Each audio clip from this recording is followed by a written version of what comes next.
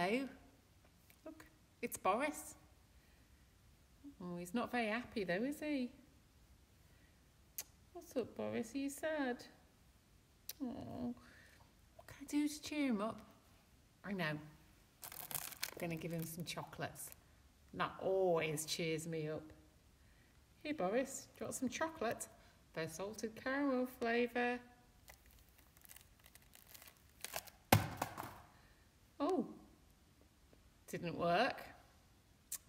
I know.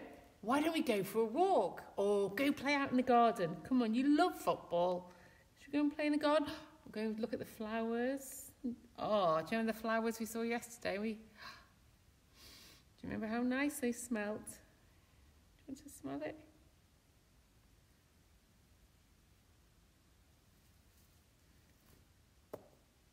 Oh, that didn't work either.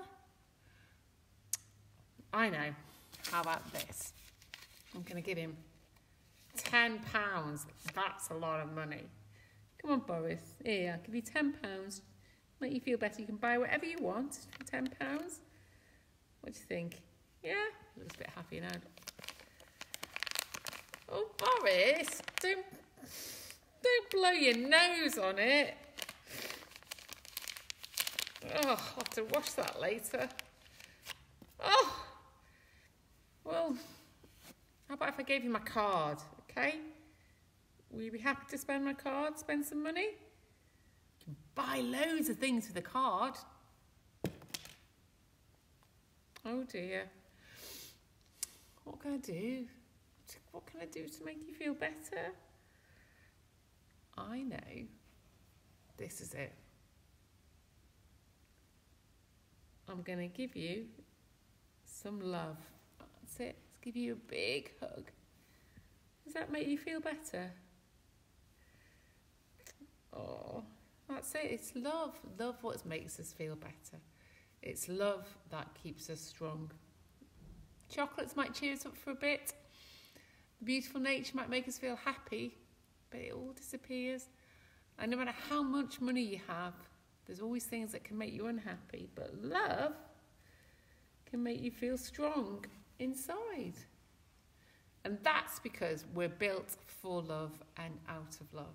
We're built to be loved. God so loved the world that he gave his son, Jesus.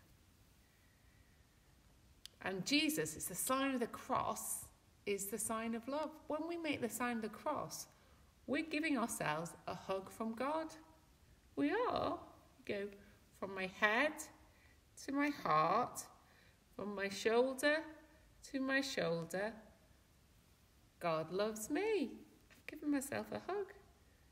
Why don't you give yourself a hug from God? Can you remember how to do it? From my head to my heart, from my shoulder to my shoulder, God loves me. It. Because on the cross, God spoke words of love. Do you remember what Jesus said? Father, into your hands I give my spirit. Father, forgive them, for they do not know what they do.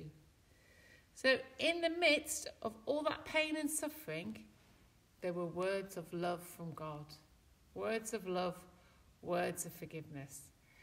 And if the worst thing that happens to a human is that we die, if God's love is greater than death, Jesus rose again from the dead, then that's why we can always trust in God's love. That nothing separates us from the love of God poured out in Jesus Christ. So that's why it's important to pray when we're sad, to receive that love that God wants to give us, to give ourselves that hug from God. Father, Son, Holy Spirit. So I'm going to ask you to pray, if you want to pray with me. Just put your hands out like that. And it's the Holy Spirit that brings God's love into our hearts. So just say, come, Holy Spirit. Come into my heart. And fill me with your love. Fill me with your peace. Fill me with your courage. fill me with your hope. You know, we can ask God to look into our hearts and to see what we need and to give us it through the Holy Spirit. Look into my heart, see what I need today, and come, Holy Spirit. Give it to me today, your grace, your gift. Amen. So, if you're ever sad like Boris, just remember, give yourself a hug from God, Father, Son, and Holy Spirit. Okay, so take care and we'll see you soon. God bless. Bye. Say bye, Boris.